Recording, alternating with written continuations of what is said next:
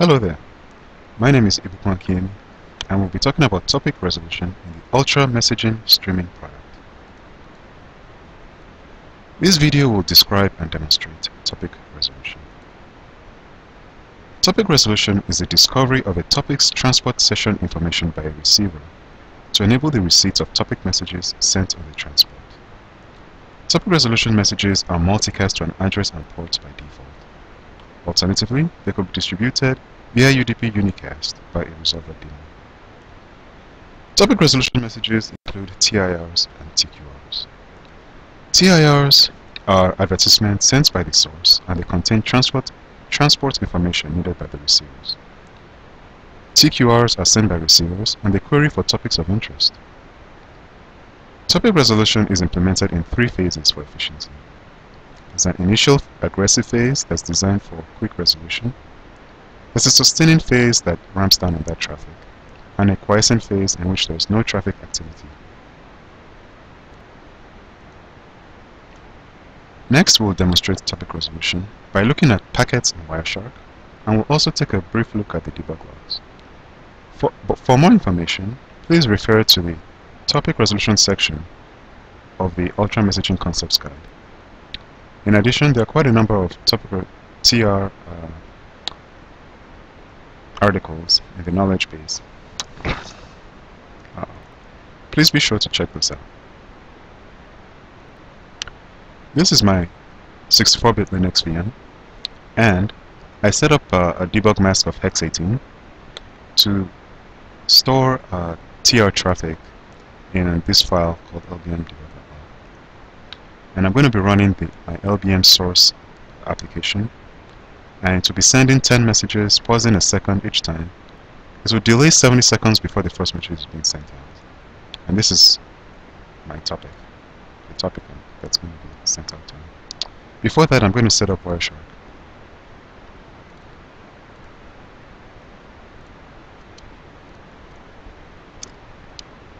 And there we go. Those are TIRs. If you notice the first line, it's an exe type context information message. Those messages are needed by gateways and stores, which we're not using in the streaming product, or at least in this demo. But the server is good markers because they go out every 10 seconds, and they'll help to illustrate the different phases of topic resolution. While that is running, I just want to take a brief look at the debug logs. So it shows the TIR packets being sent out, and it could be useful, for example, in environments that don't have Wireshark up and running. Let's go back to Wireshark capture, and there we go. Topic resolution is still going on. As you can see in the first phase, there are quite a number of TIR packets being sent out. That's between the first 10 seconds. And subsequent to that, there are less TIR packets being sent out.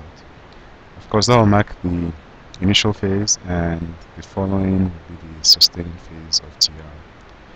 Finally, after about 65 seconds, there are no more packets being sent out. No more of those TIRs being sent out. And that will be the quiescent phase of TR. Next, we'll look at the resolver daemon. There's my RD command, and it's using this interface and port. And if you look at my configuration file,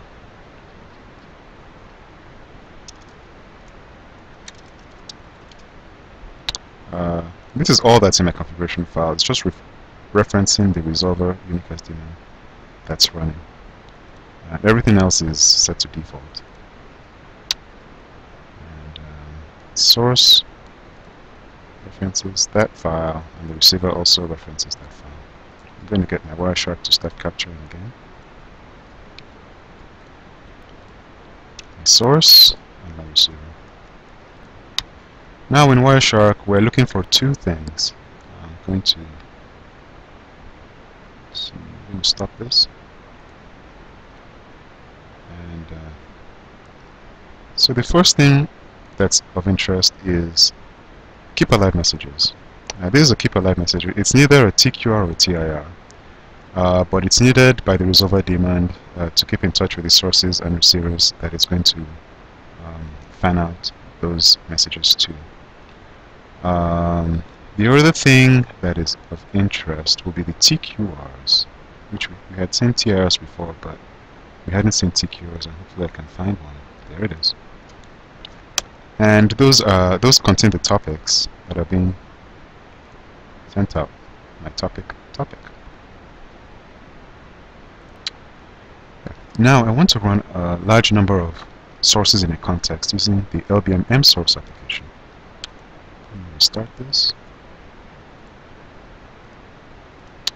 LBM mSource with 10,000 sources.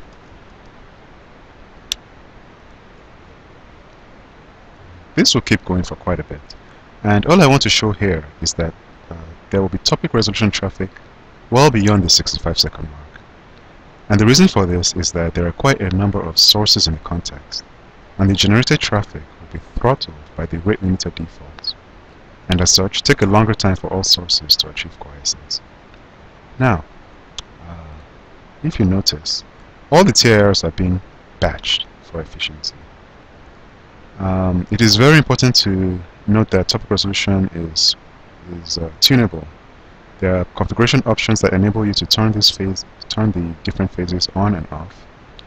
And to some extent, they can determine the type of activity you want to occur within each phase. In fact, configuration options can be assigned programmatically on a per topic basis. And before I forget, I should mention that there is a function called LBM context topic resolution request that can be used to poke quiescent sources and receivers for a response by sending TR requests. Okay, there we go. We're well beyond the 65-second mark, and as you can see, TIRs are still being batched. And I'm going to stop this for a minute. Now there's one last thing that I want to show you, and that is we're going to run the LBM source and monitor the context every second. And the context information also contains TR traffic, as you will see. So I'm running my source, and this is my LBM1 command that will monitor that context. And as you can see, we can see TR datagrams statistics being generated. Now that's about it for the demo.